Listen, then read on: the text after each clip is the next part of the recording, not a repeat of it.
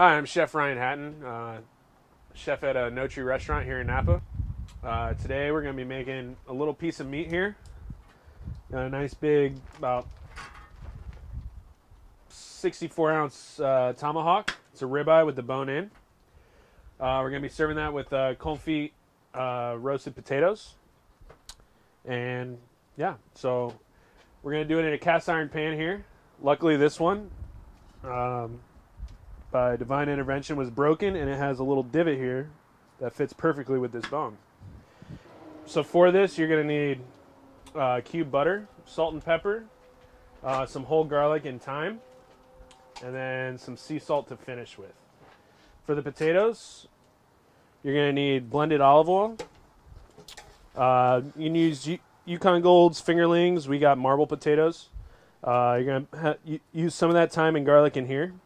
Season it with salt and pepper, and then confit it in the oven on low at 300 degrees for about an hour and a half until they're basically all the way cooked. So now we're going to make a bed of coals. You can go at the bottom and get these guys that are already broken up. Oh man, that's fucking hot.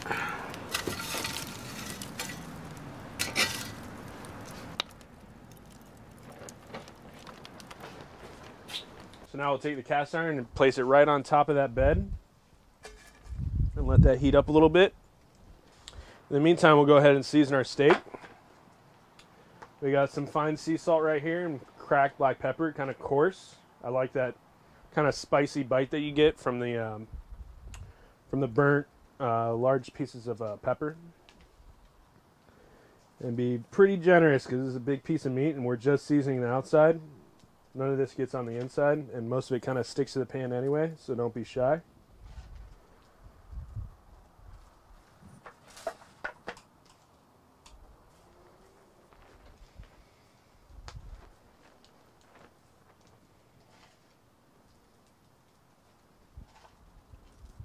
And what will help it stick to the meat more will be just a little drizzle of olive oil. Just kind of rub that in this first side that's going down. The other side will get kind of cooked on because it's going to be cooked from above in the oven. So this you don't really have to worry about. And so another thing, this meat has been sitting out for about an hour and a half. You want the meat to temper.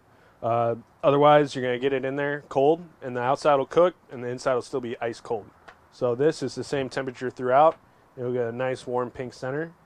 Otherwise, it's kind of impossible to cook a medium rare steak that way. So now this pan's nice and hot. We're going to go ahead and add some blended oil to this.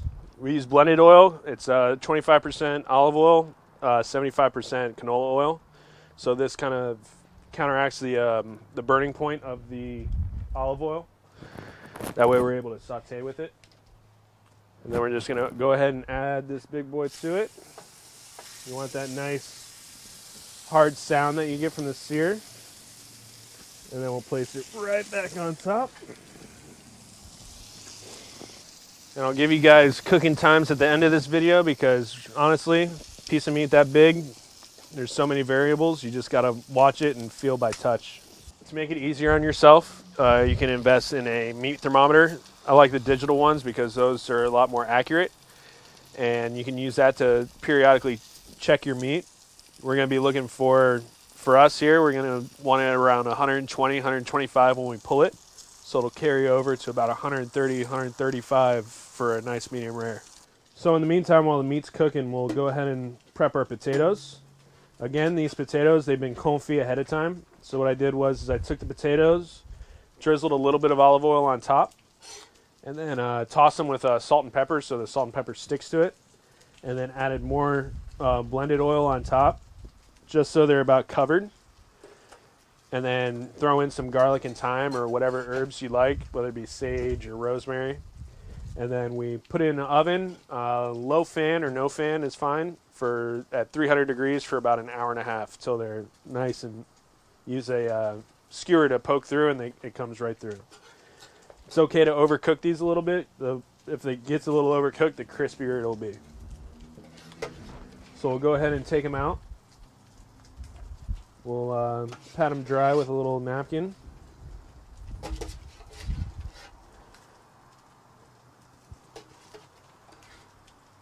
Depends on how hungry you are, how many potatoes you want to do. I think this is probably good for us here. And then these potatoes, you can leave them in the oil as long as they're covered. Put them in the fridge, and they'll last for months. So they're basically at a suspended animation in the oil. No oxygen gets in, and you can use the same with duck confit or anything like that. So the oven temperature is around 750 degrees, and this meat's cooking. It's been in here for about 5 minutes, and it's cooking pretty fast. And that's the color that you want. So the way it is now, we're going to leave it off the coals and just let it sit here while we prep everything else. It's still pretty raw, but it's going to carry over nicely and cook a little slowly, and then we're going to finish it by basting it. And I'll show you that next. So this is a nice trick for anything that's a rounded vegetable or fruit. This works with tomatoes, grapes, in this case potatoes. Especially if you have a lot to do in a restaurant situation when you're getting paid by the hour. Chefs love to see cooks do this. Just take them and align them in a couple of plastic deli lids. Then you're going to put this over top. And then you're literally just going to cut through the equator part of it. And there you have halved potatoes. Pretty dope, right? So it's been going for another 5 minutes, just coasting right here at the edge. And it's just about getting there. So this has been about 10 minutes total so far. And go ahead and flip it on this side. And then for the exciting part, and add, I'm from the South, and this is one of our favorite ingredients, butter. About 3 tablespoons worth. And then we're just going to smash some garlic.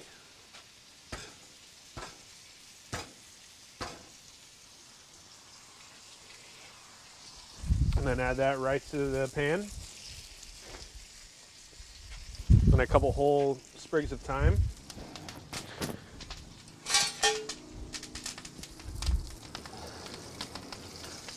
And very carefully, you're going to just baste the meat. Ooh, that's hot.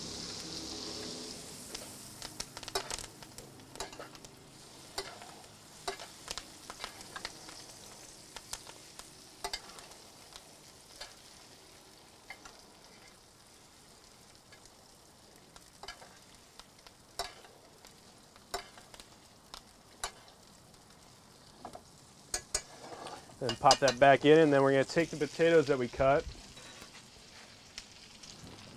And instead of doing 2 pans for this, you'll make the dishwasher very happy. We're just going to use 1. And just going to add those potatoes that are going to pick up some of that meat flavor, the brown butter, the garlic, the thyme.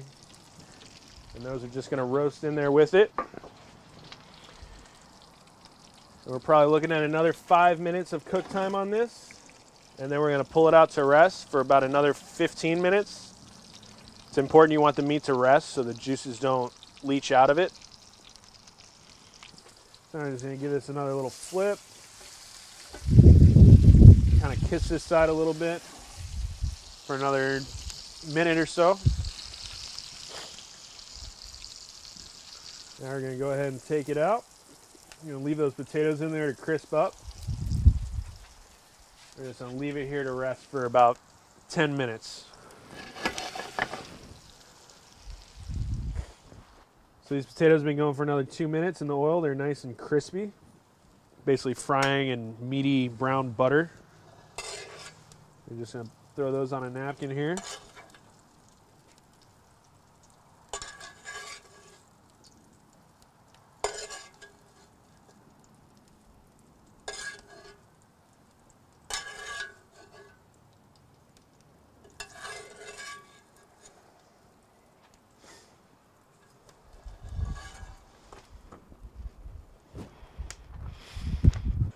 All right, so the meat's been resting for about 10, 12 minutes. We're going to go ahead and cut it off the bone.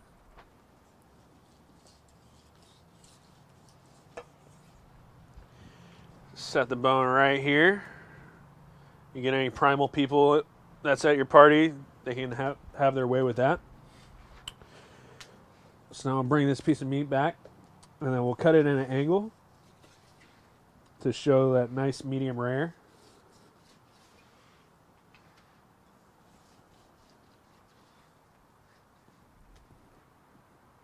Nice and juicy and warm in the middle.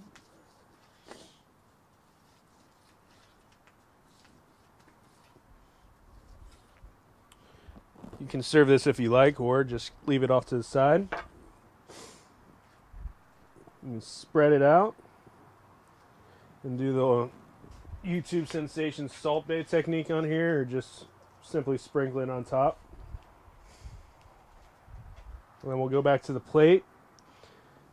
And I like just arranging it kind of crisscross, kind of show off your cooking skills.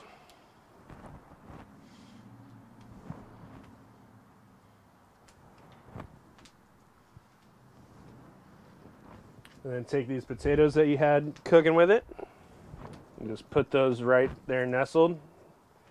Super nice, rustic, crispy potatoes.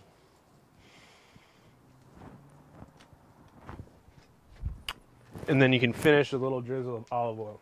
It's a classic Southern Italian way of making steak. No crazy sauce, just the meat, salt, pepper, olive oil, and then some nice crispy potatoes.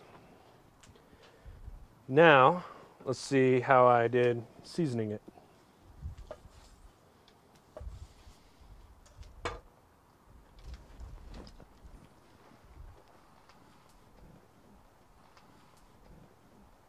That's not a bad piece of meat.